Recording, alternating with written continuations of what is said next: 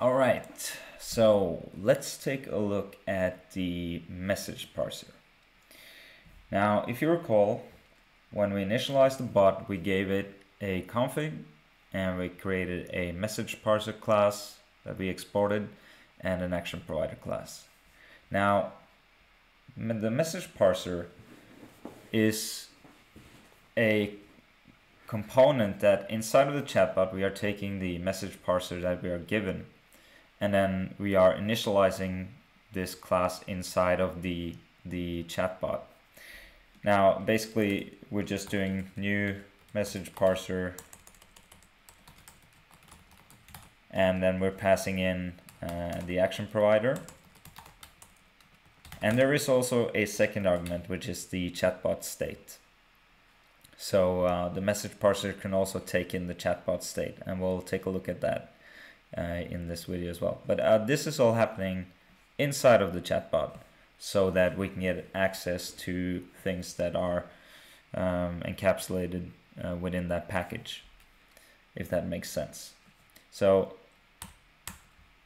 let's go ahead and add the state here, and we'll do this.state equals state, and that means that inside of this message parser we have access to the action provider, which is basically the created instance of the action provider that we supply, and then we have the state, which is the chatbot state that is passed to the message parser so that we can read it. Now let's head over to the browser for a second. So here we have the chatbot, and say I want to write something in here. You can see that we are getting some UI on the screen, but nothing's happening. And the reasons nothing is happening is because we haven't implemented the logic for what's supposed to happen. You have to do that yourself. So the thing is, whenever we write something into the chatbot, it's picked up and sent to the message parser, and the message parser kind of gets that message and is the component or class that decides what we are going to do with that message. So let's take a look at how it works. Go back to the editor here.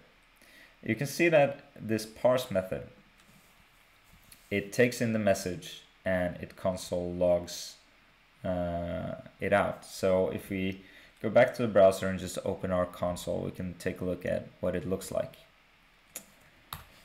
So you can already see here on the left hand side that we are logging out the messages as they come in. So if we write something in here, then it will show up in the console. Now that means that we can take this message and break it apart and try to kind of make some decisions based on what the message contains in order to decide on a response. So that's kind of what the message parser does. So inside of here we want to do something like, I'm going to keep it simple for now, but you can make this as complex as you'd like. But let's say that we create a lowercase version of the message, and if the lowercase message includes hello world, then we are going to console log hi back. All right.